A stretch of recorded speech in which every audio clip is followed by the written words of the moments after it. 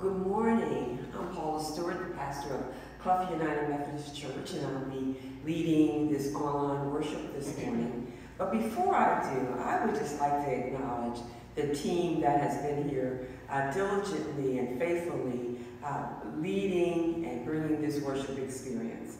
So first of all, I want to thank Jason, who has been recording and editing the worship service, and then Robin, Betty, Leah, Audrey, and John, who have been singing in the praise team, and then Brian, Irene, and then Amy, who's been in the booth, making sure that the slides and the sound is on point. So just wanted you to know that this is just not me. This is a team effort to bring worship. So we want to welcome you then to this time of online worship with Clough United Methodist Church. This is how we worship now, online and on time, amen. So let us come before the Lord with minds open to His truth and hearts receptive to His love, and with will subject to His Spirit, amen. So join our opening song, Let It Rise. Rise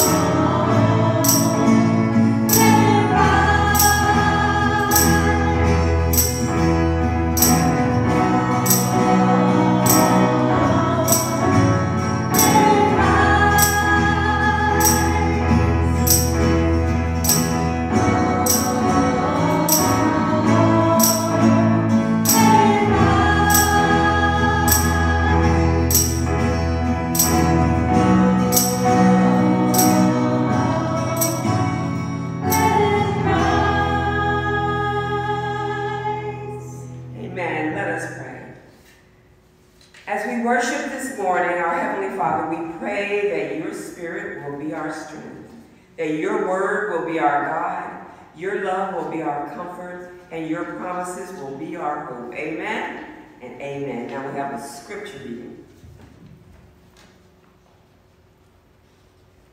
Good morning. Our scripture today comes from the Gospel of John, chapter 17, verses 1 through 11. And I'll be reading from the Common English Bible. When Jesus finished saying these things, he looked up to heaven and said, Father, the time has come.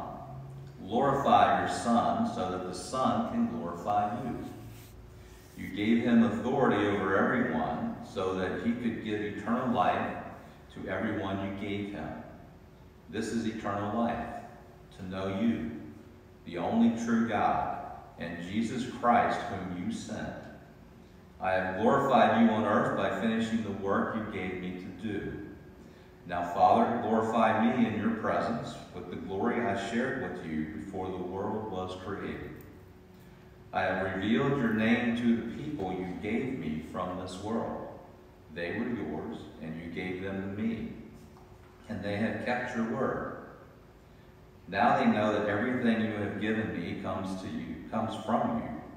This is because I gave them the words that you gave me, and they received them.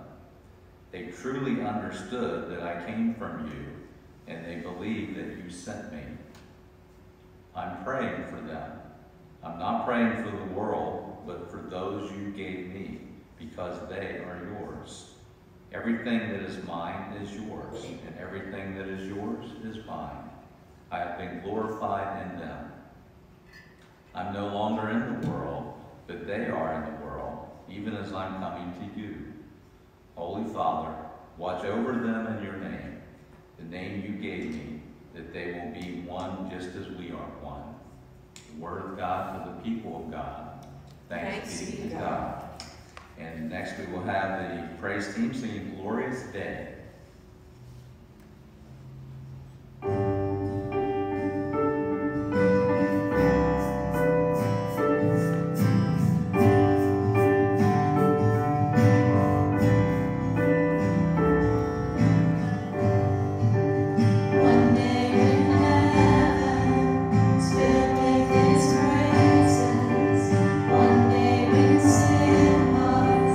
Black as could be.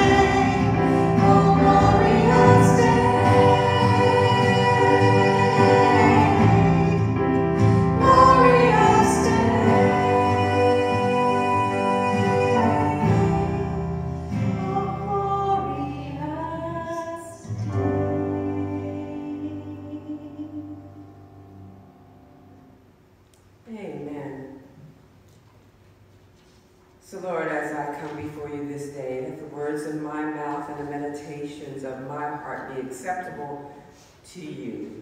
In Jesus' name we pray.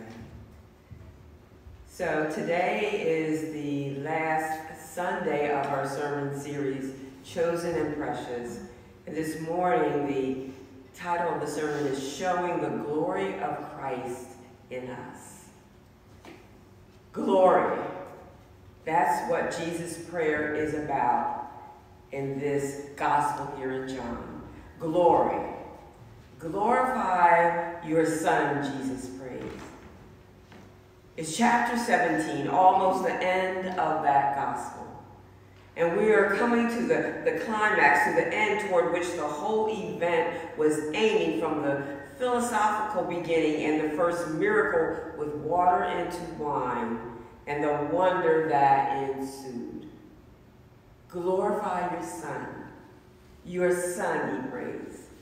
Not me. He doesn't pray, glorify me, which is what you expect. It was just a prayer between Jesus and his Father. No, it's not just a prayer.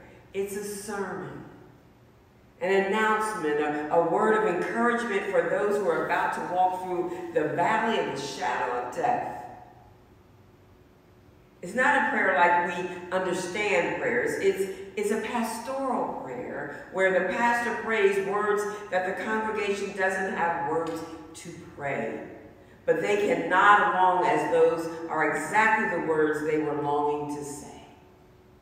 Jesus prays like that, for them and for himself too. But through him and through his life and his suffering and his death, he prays for them. He puts the words in their mouths. And of course, the prayer could be a construct. I mean, since the Gospel of John was written many, many years after the event, this prayer could be a prayer made up of prayers of the church, of leaders and followers and hopes and dreams. It could be a prayer that was really a theological treatise on the crucifixion and the resurrection of Jesus. Glorify your Son, as a way to explain to those who come after the event what it all means. But then again, maybe Jesus prayed this way for those who haven't yet made it through, so that they had a word to hang on to when the wind begins to howl and the rain begins to fall, and a word to cling to when the ground trembles and the temple shakes. Glory. I listened to the amazing Oscar-winning original song by John Legend and Common from the movie Selma, entitled Glory. So moving. It begins, one day when the glory comes, it will be ours. It will be ours. Oh, one day, when the war is won, we will be sure, oh, glory, glory. See, it's not about completion, but about hope. It's not the victory chant, though victory is assured, glory. It's not that there isn't suffering to come, but that there is redemption to be found, even in the midst of suffering, glory. It's not that everything is good and right and whole, but that goodness and justice and wholeness are in sight. Glory. What a word to have on the tip of our tongues when things seem uncertain. Glory. Well, let's talk about it for a while. Things seem uncertain during this COVID-19 pandemic, and I think we could all agree. Amen. Now, a colleague of mine shared this on my Facebook feed. He said, churches are essential. We already knew that. Went on to quote this, but when the faithful are scattered in every age due to persecution, disaster, or plague, we persist in worship and service, in sacrament and sacrifice, feeding the hungry, clothing the naked, welcoming the stranger, being good news for the poor and working to free the captives and the oppressed. Our highest and holy calling is to be the church, not go to church. So I asked this question, looking at the text and seeing that the questions that came to me is, how can I touch people where they hurt during this time of the pandemic? Or ever? How may I pray comfort for every family with an empty chair at the table? I mean, there's so much that's been going on during this pandemic, but I saw on the news this morning about a woman in Philadelphia who on her own started feeding children. And she said she started out with 50. She just went to this neighborhood in Philadelphia and she took the children food because she knew that they couldn't get to the school, you know, they were on free and reduced lunch, and she knew that they weren't going to have that. At this point, she is now feeding 260 kids. And here's what the situation is. In the community that she's serving, the bus service stopped. There is no grocery store, so they're in a food desert. And so how she's getting the food, I don't know, but maybe it's from a local food bank. But she has rented a U-Haul truck, has filled it with boxes, and she and some volunteers go from home to home delivering food. And there was one woman that came out and talked to the media. She has 7 kids, and she's a preschool teacher. And she has a car, but she says she can't load up all 7 kids in the car, and she can't just leave the children unaccompanied. She just can't leave them to go and get food. And so the delivery that this lady makes all the difference. What can we say about that but glory? There are all kinds of stories like that during this pandemic. And then there are the stories of the rising racial discrimination and tension, discrimination and hostility toward Asians, discrimination and hostility toward Black people and people of color. And all we can say is glory. You know, this series is called Chosen and Precious. And as Christians, when we look at people, we must look at them as chosen and precious, just like we are chosen and precious. And as Methodists, we believe that you do no harm and you do all the good you can and you stay in love with God, and we say glory. And so our heart breaks over the way we are treating one another during this time. Glory. It's not the glory of this world, right? It's not awards and prizes and offices and achievements. It's not the glory of celebrity or wealth.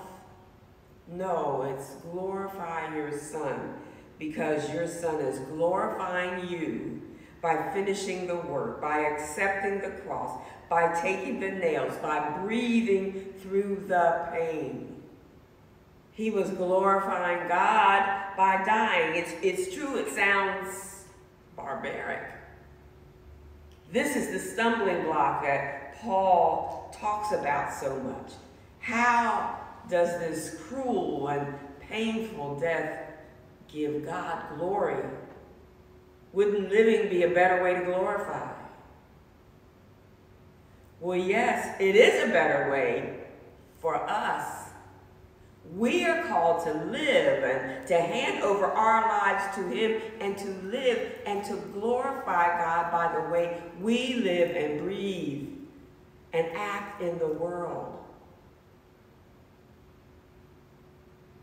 I'm going to tell you, I miss having worship and seeing members of the congregation and our fellowship together. I truly miss that. I'm an extrovert. I get charged up when I see people, and this has been hard for me. But the point is that for me, to glorify God means that I try to keep myself safe so that I can keep others safe during this pandemic. So that I can pray for the congregation and the trials that they're going through. So that when we come out of this, everyone is still intact that is affiliated with Clough United Methodist Church and our community. We're called to live as the chosen and precious ones. We're chosen to live fully, to live joyfully, to live united. Jesus' dying prayer is that we might learn to do this living thing together. That's how we finish this work that he has given to us, by living fully, joyfully, and united in peace and shalom, with the fullness of all that God has in store for us. We can get through this pandemic, people. And we need to be mindful of doing no harm. And we can come back together and worship in our sanctuaries. But we need to do it with the guidance that we do, not doing any harm. Amen. Our lives give God glory, and therefore that's what we need to do, because Jesus' death gave God's glory. Because he finished, and we can finish. Because he was faithful even unto death, we can be faithful in all of life and give God glory. Remember that we are chosen and precious. Because Jesus was poorer than he had ever been before. He gave away everything, not holding back even the blood of his veins, the breath of his lungs, because he became poor. He was rich in glory. Glorify your Son. He prays before those confused and soon to be terrorized disciples. Glorify even in death, so that there is glory in life. I glorified you, he says, he prayed, by finishing the work. And a day later, he says, from his place of execution, it is finished. Let us pray. Lord, we sometimes wonder why you bother with us. Throughout history, you have called to humankind to be your witnesses. You have given to each a special blessing, but the historical record reveals the stubborn, selfish responses of your people. We think that we deserve your blessing and don't have to do your will. We have acted in wicked ways far too often. Today you have called us together to hear the words of Jesus as he prayed for his disciples, telling you that his love for them is complete and that he believes in them. We would like to think that we are included in that number, that Jesus prays for us and loves us. And indeed he does. He has given his life for us. Now we are called to give our lives for him, to offer all the good news that God's love is real and powerful. God's healing mercy is for all people. Hallelujah, all people, Lord. We offer our prayers for our families and our friends who are in situations of need, asking God's blessing upon them. We raise our voices in choruses of pleading for you to be present to all your people, creating pathways of peace. Be with us, gracious Lord, as we live into this viral pandemic. Help us to witness to the world, not only by our words and our thoughts, but by our actions, that your peace may be known. In Jesus Christ we pray. Amen and amen. So in response to this word, I have a prayer of confession. Is it possible, Lord, that we get along so well because we never really take a stand? Could it be that people never raise their eyebrows at us simply because we try so hard to conform?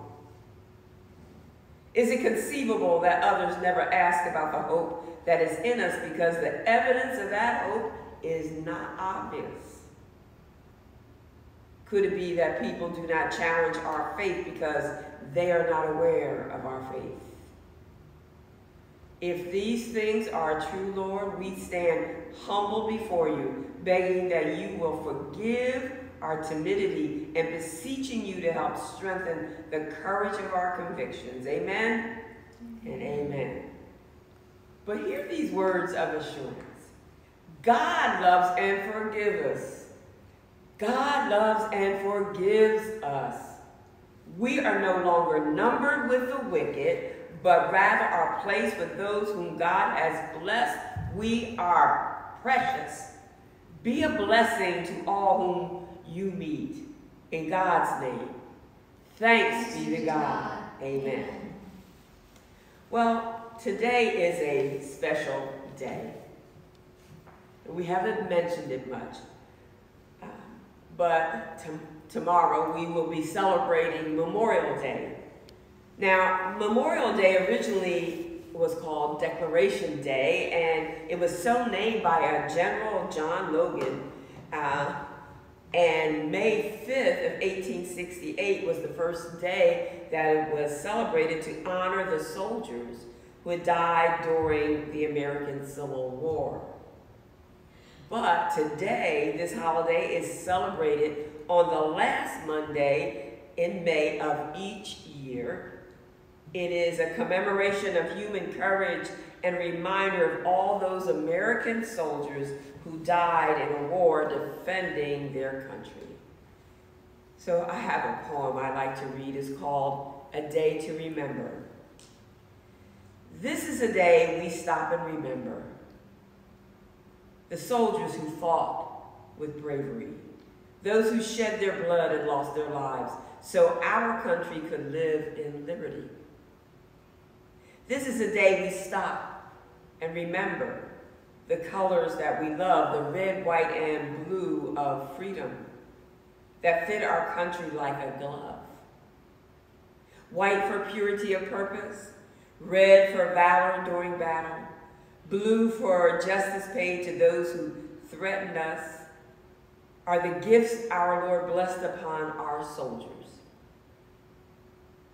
There is a day we stop and remember that our people have not died in vain, for after every battle is won, our country's standards reign. So wave a flag, place a flower on a grave, say a prayer of thanks on Memorial Day, for the price of freedom was freely paid.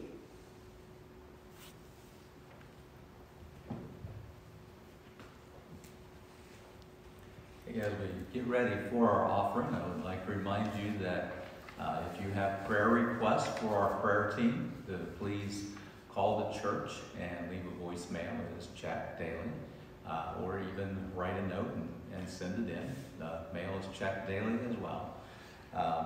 As we get ready to do the offering, obviously you're not with us right here. We're not passing the offering plate. So to make your contributions, please do one of two things. Mail the check into the church. That's the simplest and easiest thing. So just get out your checkbook and take care of that now as we get, we're getting toward the end of May. So make sure you're meeting your pledge for May. And the other way is to go to easytithe.com/CUMC for Clough United Methodist Church. And make your contribution online. Once you go to that website, it's a very easy process to make the contribution one time or to set it up so that it comes out automatically once a month or however you want to set it up. So as God has showered abundant love and grace on us, may we share gifts of love and grace with God's world. And we'll go now to Leah Brewer for special music when you take care of the offering.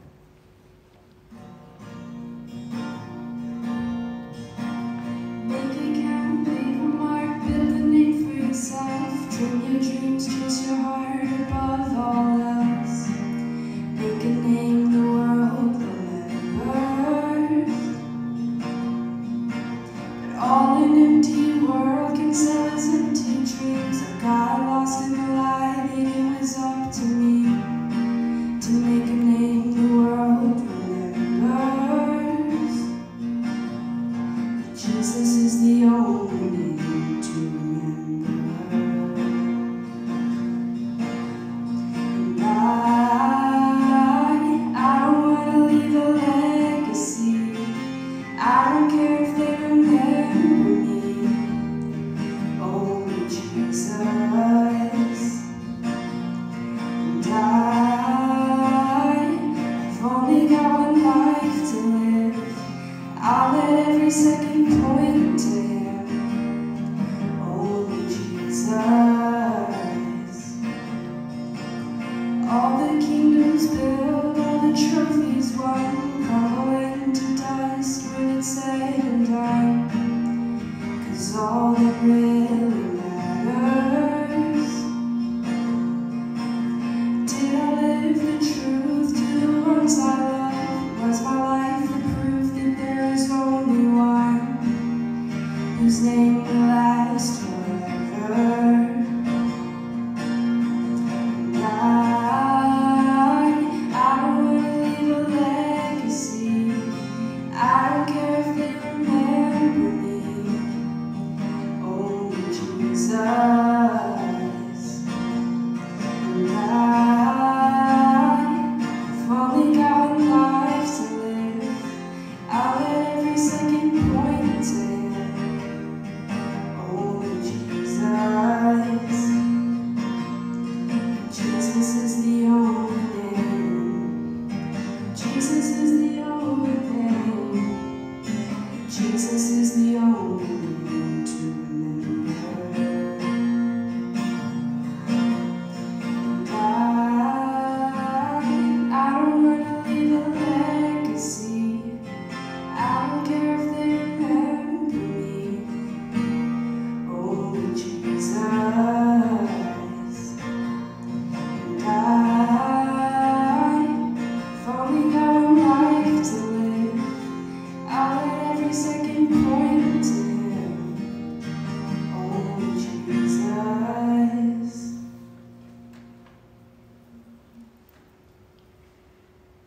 Amen. With joy we bring our gifts, and with joy we offer our gifts, and may the offering of our gifts and our very selves bring joy throughout the world. Amen and amen. So I am going to lead us into a time of communion. So at home, hopefully you have your juice and your bread together, and join me in this communion prayer. Holy God, pour out your Spirit on us in these gifts of bread and cup, and make us united in devotion as you united those first disciples. Raise our eyes to the skies above that we may recognize the risen Christ, and open our hearts that we may anticipate your presence and your Spirit in our midst. In joyous gratitude we pray. Amen. Amen.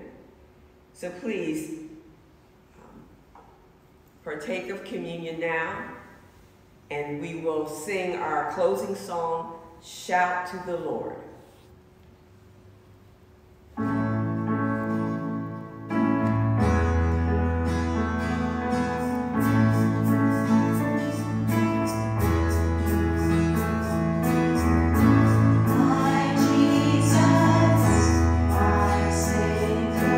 Lord, there is none like you.